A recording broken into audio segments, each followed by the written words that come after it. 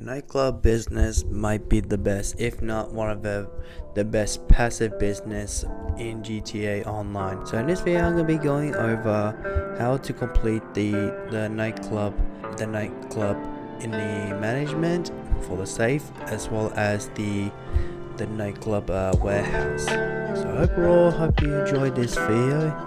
Thanks for all the support, and most importantly, let's get started right now. So before you buy a nightclub, I do want to point out that it's not the best as a first-time business. You need to own a certain amount of business to make money in a nightclub. You can make some money for the nightclub management. However, the biggest payment is from the nightclub warehouse. Now, to start off a nightclub, and the cheapest is somewhere in the Epsilon Island, which is all the way in the bottom, and that one's obviously one in the LSIA nightclub. The most expensive one is up in north in the Vinewood Hills. The best one I recommend to go for is the Strawberry nightclub at the Strawberry. The reason being is that this is in the middle of the Los Santos, the city itself, and some of the sell missions are going to be in multiple drop-offs, so it's nice to go make a decision on which drop-off you want to make before you go to the destination. Now when it comes to cosmetics, they're not really as important. What is important is the storage. The storage is actually will allow you to carry more crates from the nightclub, and this will allow you to store to make more money. The rest itself is not really important. They're just more of a cosmetics, just to make the nightclub look more fancy. Now when it comes to nightclub management, the first way to populate the nightclub is the nightclub management, where you had to do the missions and to populate the nightclub. This is not the best technique, because this takes some time, and most of the missions are boring, and to make it worse, you only get one bar to 2.5 bars, and this is a little bit more slow if you got the time. If you don't have the time to fill up the nightclub, this can be very slow.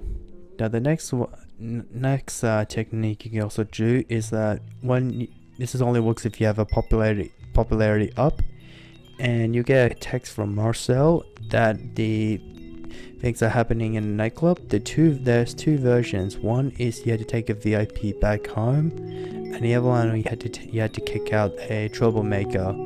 This one's also pretty good. This could increase the popularity a lot.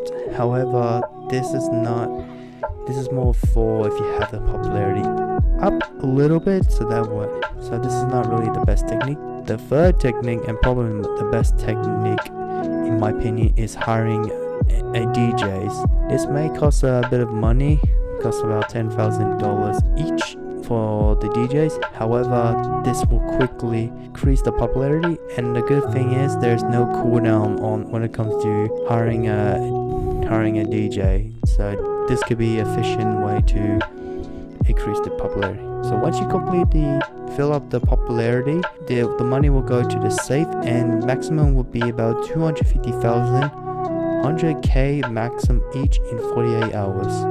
So make sure you grab them. Now when it comes to nightclub warehouse, this is if not one of the best. This will make the nightclub the best business. This will make a huge difference when it comes to making a lot of money. Now before you go over and make some money in the warehouse, you do need to hire five employees, and to hire these employees you do need to own the business. Cash organic and print copy is, as well as pharmacy and South American imports are pretty much MC business. Sporting good is pretty much the bunker, and the cargo and shipment is the CL warehouse or the hangar. And this is why you can't buy this as a nightclub is your first business, because you do need to invest in a business. So I recommend just go for the. Now when it comes to the upgrades, it's important that you purchase all three, and this will help. That way it can help you with reduce the daily property loss, as well as increasing the warehouse technician. And security upgrade also reduces the attack by the enemies. And it's also, and there's a reason. And when it comes to the nightclub, like hiring employees, I also recommend counterfeit cash, methamphetamine, the cocaine lockup, bunker, as well as a CR warehouse. Now when it comes to before you fill up the warehouse of the nightclub, it's also recommend to get the pounder custom. This will roughly cost you about 300k, but you can get a trade price if you complete one of the sell missions for the nightclub. Now the pounder is nothing really unique. The only thing it does is allow you to carry more nightclub goods, which will help you make the most money.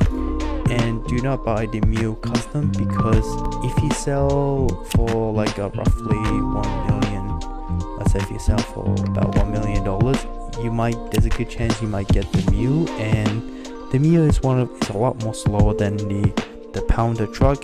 And not only that, it also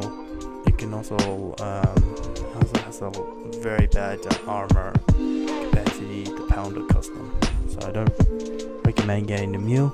The mule also, although the pounder does get stuck very easily, you can also try to get unstuck if you don't have armor, but that would reduce the resilience. And the weapons is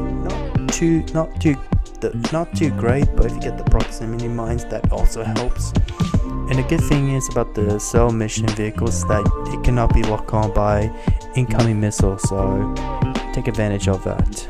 Now the first technique to fill up the warehouse is a content by Johan, and this will allow you to fill up a nightclub, get the nightclub goods. They will be random, and you can do this solo. And the good thing about this is that there will be no players attacking it. You do need to be very careful and not blow it up, because it can be destroyed. And all you have to do is, there's two versions. One is just buy the crate by its own, or the other one is just pretty much in a vehicle. And when it comes to for this one, it can be pretty good if you're really struggling with getting the business battle. So this can help you if you want to just have a crate on good. The only downside is that there is a 20-minute cooldown, so this could take some time.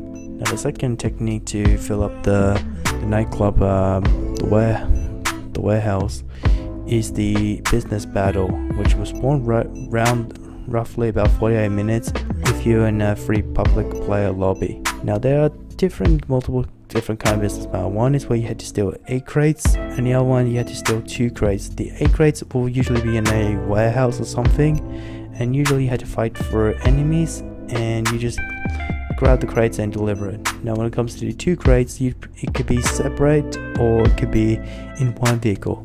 However, you gotta be very careful, because other players will also get alerted, and they will have ability to take the crate away from you. So make sure you're a lot more prepared, otherwise you might lose the crate. And for the vehicle, the good thing about the vehicle is that they cannot be locked on by homing missiles, so you can not worry too much about the pressure. However, they can get blown up very easily. You can die, especially with the Ram buggy and the Dune FAV, where they don't have any much protections against explosives. So if you get shot by any explosives, you will get killed easily. So once you deliver the cargo, whatever cargo you come from, you will pretty much fill it up. Now when it comes to the sell mission, I will sell about over $1 million, so you don't have to rely too much on the max payout. And when it comes to the sellout, it's not too difficult. They'll give you 1 vehicle only, which is really good for solos. However, you do need to be very careful. So if you need to activate Ghost Organization to prevent losing a full nightclub, and you just need to deliver it, and you eventually get make sure you can do in a public session, so that way you can get that extra bonus. And Tony will take away 100k away from you. And that's all I can say. I hope this video helps out. Sorry about if it's a little bit late especially with the double money and nightclub bonus. So hope you enjoyed. Hope this helps out, and most importantly, have a great day.